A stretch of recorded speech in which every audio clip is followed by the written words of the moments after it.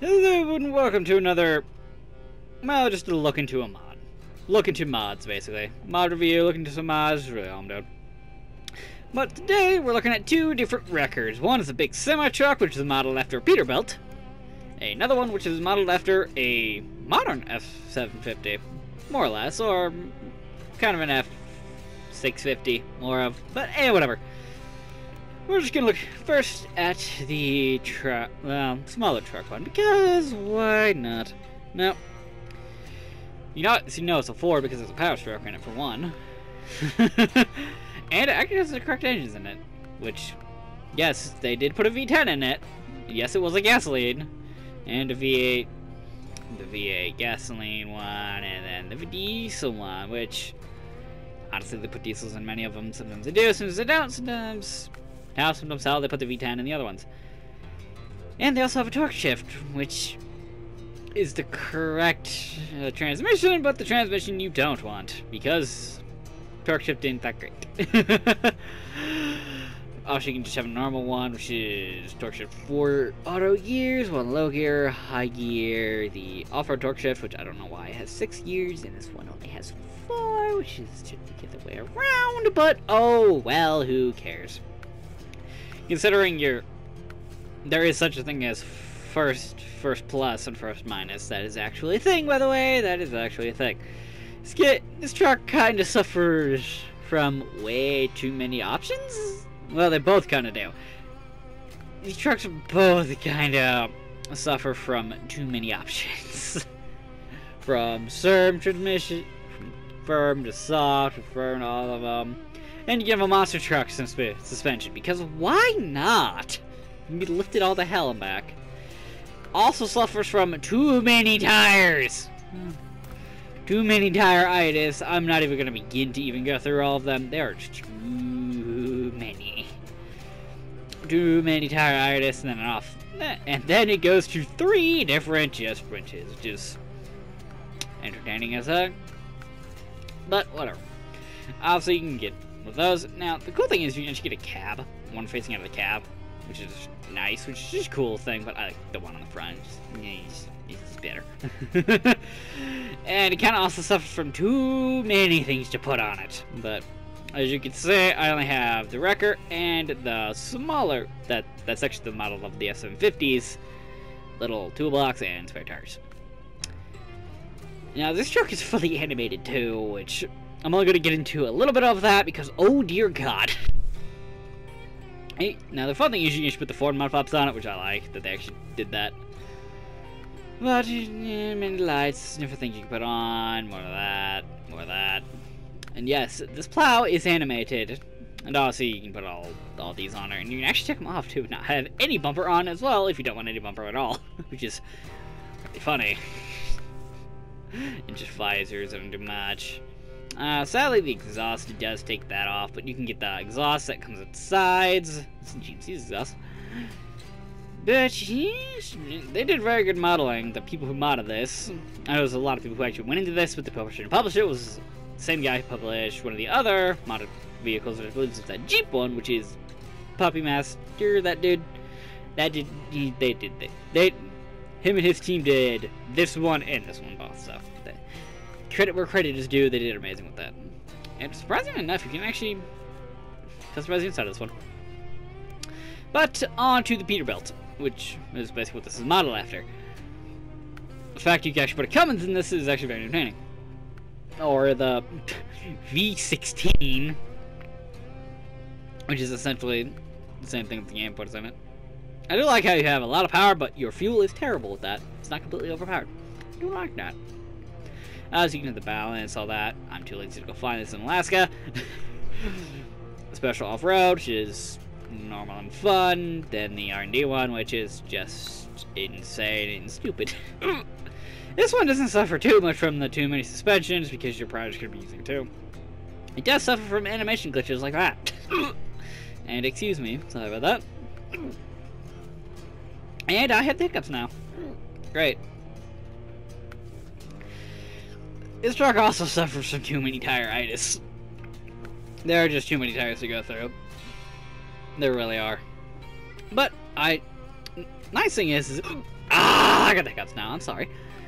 Nice thing is this thing also runs off of the heavy duty winches, which is so much freaking better. Then running off of the normal ones, which is nice, even though you can just use the modern ones that are overpowered like normal. And deflect's always enabled. Another thing is this truck also kind of suffers from too many options of customization, which is nice, but at the same time it's a lot. Honestly, 4-wheel drive, well, all-wheel drive. So it also suffers from a lot of different things you can put on it, like a lot. Just way too many. But worth it just focusing on the wrecker part, which it has 2 different toolboxes on there as well. The tools that are also in the stupid hiccups. Tools that are also I can't speak English.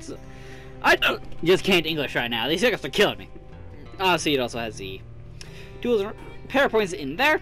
Funny enough, this thing is a def tank, which for the year this it shouldn't, but it has a def tank for whatever reason. Def is diesel exhaust stuff.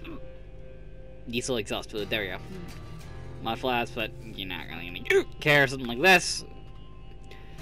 All the options for all of this, but you have that light bar on there because of reasons, and obvious reasons enough. I don't really get the headlights, so I did. Well, this is the trim. This is the front of it, which you can't really see with that bumper on there. But hey, I like this bumper over this bumper, not because of weight. I just think it looks better. Opinion doesn't matter. You have chrome. You can mate it. You can have painted, and same thing with all your gas tanks and stuff. So there's that. And for some reason, you can have a crap ton of stickers that you can put on here for whatever reason, and a Planet Express one because of reasons. Not this one though. And recovery servicing. Chrome exhaust, all that. I had the little stock one that you're gonna buy with, which is this one, because I just think it looks the best.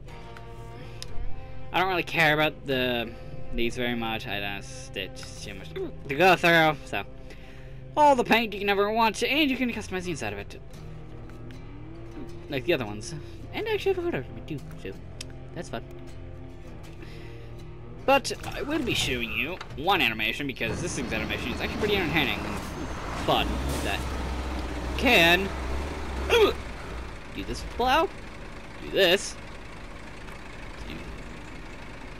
do there we go, and do that.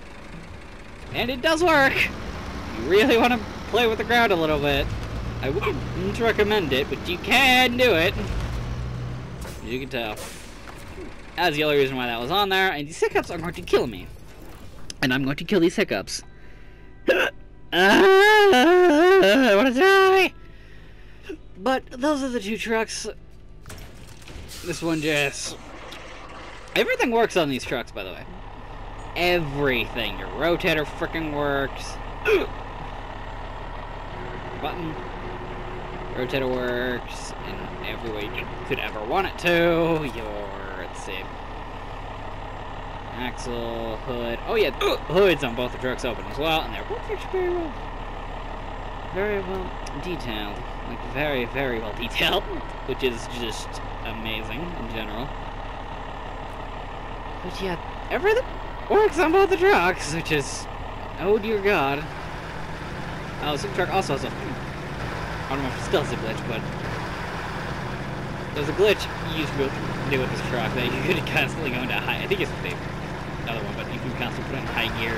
It keeps accelerating, which is very entertaining to watch. And there's like a no, just barely room between these tires. That could cause problems, by the way. In real life, that close together could cause problems, but more likely it won't. But those are the two trucks. They're awesome, and I am going to go try and go kill these hiccups. I hope you enjoyed, and again, Puppy Master and his team, I'm just going to say his team because I don't remember who all did it, but the people who made these are amazing. Credit where credit's due, they did an amazing job for both of these. Now, you can obviously do more than just a wrecker for both of these things, but the Peterbilt you're more likely going to use as a wrecker because there's they need to put a record in the game to begin with. But anyway, that is it, and I hope you enjoyed, and really, go check these people out. And these are obviously console mods, which is going to be on the name, but you'll know that already. But anyway, bye.